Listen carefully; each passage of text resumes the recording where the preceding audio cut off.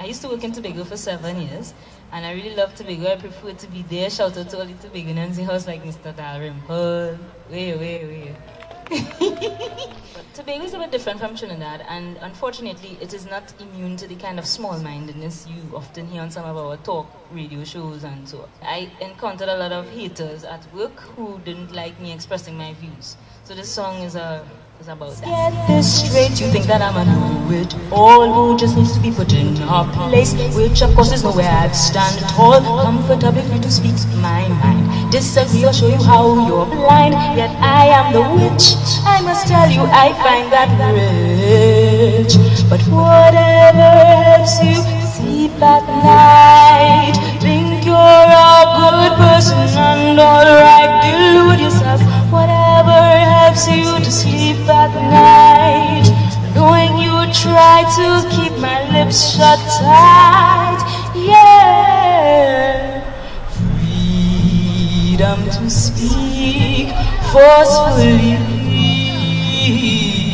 is everyone's right, and speaking that truth power can burn so bright with what you say vehemently. I may disagree, but you know just as vehemently I defend your right to be free, to say what you think you see. So let's get this straight, you're not the only one who's free to say whatever you feel to say, and in anybody's company, whether or not you may disagree. That's the meaning of a free country, and I'm not a witch just because I'm confidence rich. But whatever helps you to sleep at night, think you're a good person and alright.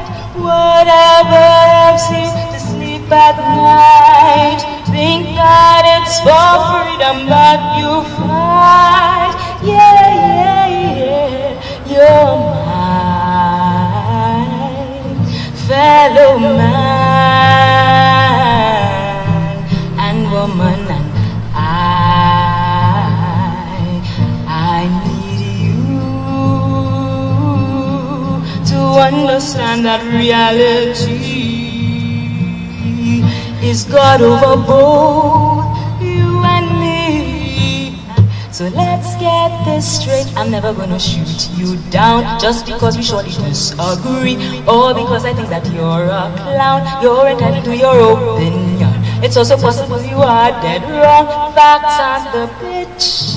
No, they liberate and make rich. So whatever helps you to sleep at night should be something that is true and right. Whatever helps you to sleep at night should not take away anyone's rights. Yeah.